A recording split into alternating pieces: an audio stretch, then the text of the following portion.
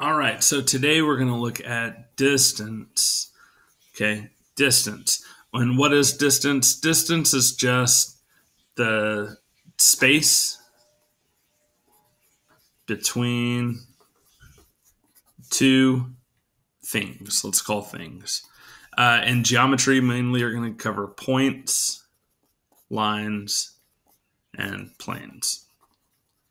A point is just simply one. Oh, man. There it is.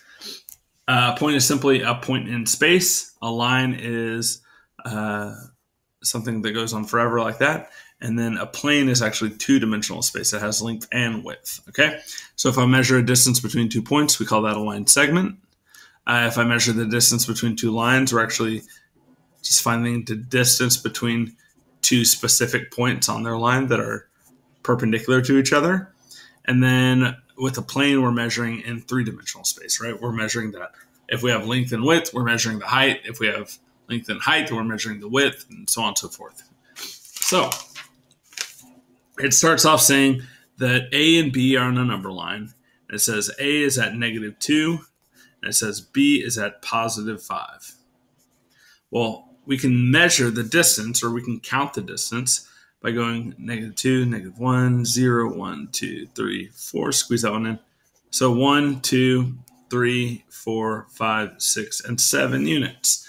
We counted 7 units in between A and B. So we know that AB is equal to 7 units, right? Well, we count. What about B to A? Is it -7 units?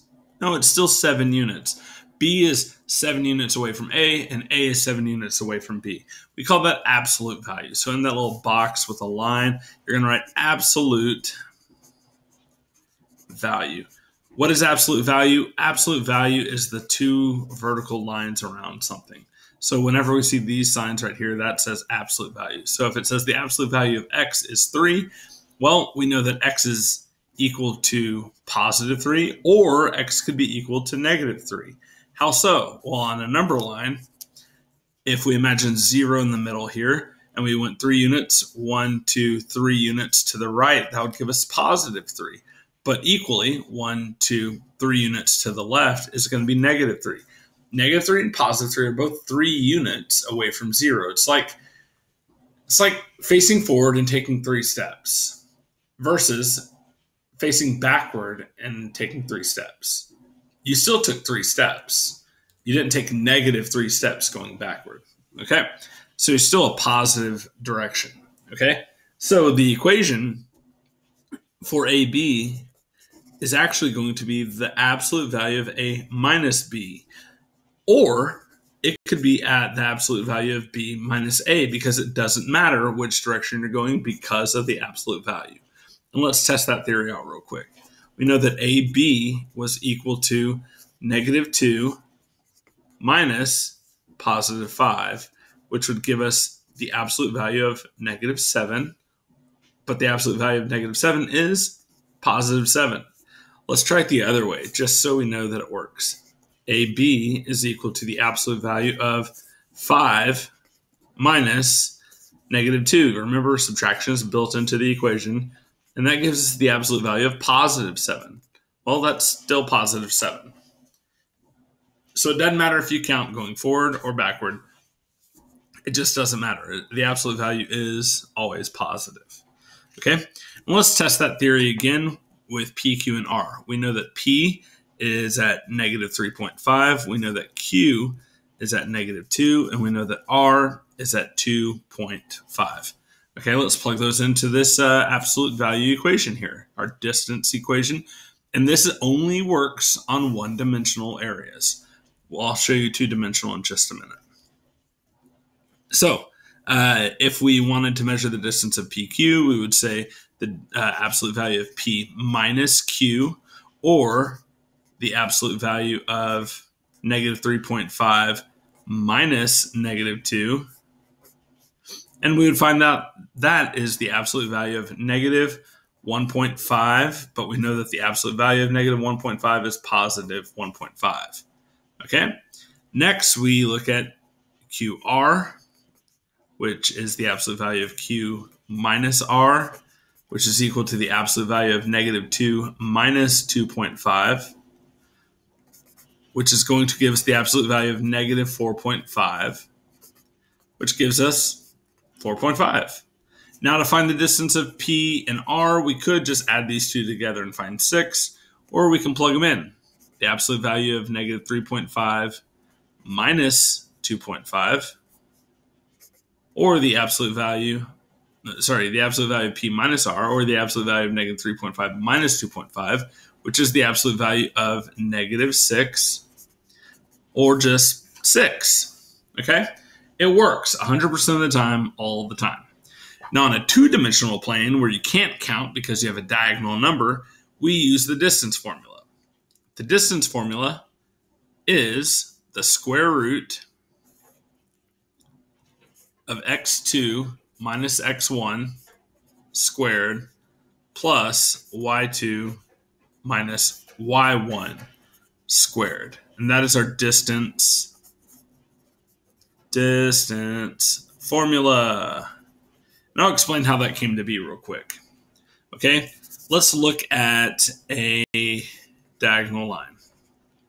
Well,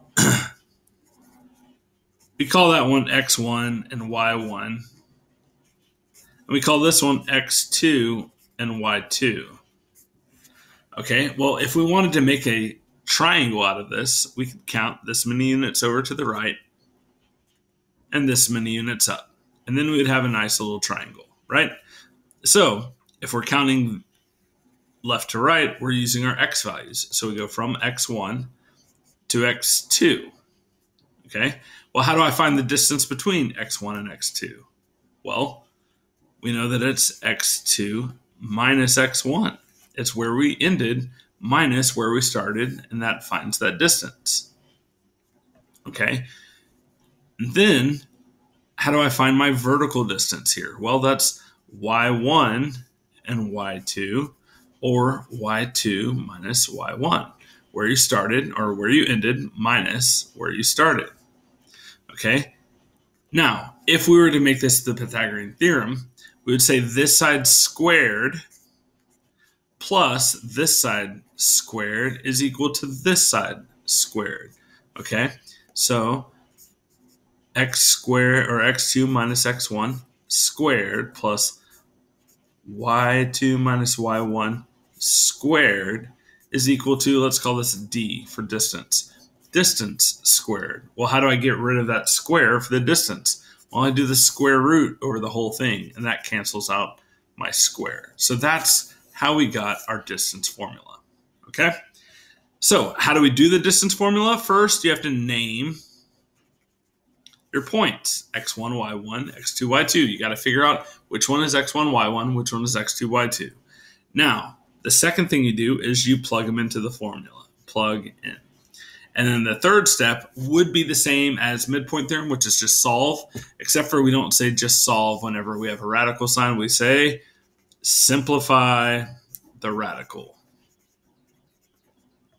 Okay, we simplify the radical. We don't just plug in numbers, hit them in the calculator and hit solve. So let's run through the practice real quick. Ignore CD real quick and look at example 5 and look at A. A is the point negative 8, comma, negative 7, or positive 7, sorry. Negative 8, positive 7, and 12, negative 9. Well, we're going to plug them in. First, we name our points. This is x1, y1. This is x2, y2. Now we plug them in. Square root of 12 minus negative 8 squared plus negative 9 minus 7 squared. Okay, well, what is 12 minus negative 8? Well, that's 20. And what is 20 squared? Well, 20 squared is 400. So it's the square root of 400 plus negative 9 minus 7 is negative 16. Okay? And negative 16 squared is, I got to type that one in my calculator here, Negative 16 squared is 256. If you got negative 256, that means you didn't wrap it around in parentheses before you squared it. Now we're going to add these two values together, and we're going to get the square root of 656. Okay, if you type that into your calculator, you get a big, ugly number. That means we have to simplify the radical. You remember how to do this? You divide out perfect squares. Because this is a big number, I'm going to divide out a big number. Okay? I have 656, and I'm going to divide out 16. And it works. We get the square root of 16 times 41. Can we take any other perfect squares out of 41? No. It's prime. So I'm going to split this into two things. Y'all remember doing this? And then calling this plus or minus 4 times the square root of 41. Now, we don't have to say plus or minus in this situation. Why not? Because it's distance, so it's always positive. Okay? So we'd say AB equals 4 times the square root of 41. AB equals 4 roots of 41. All right?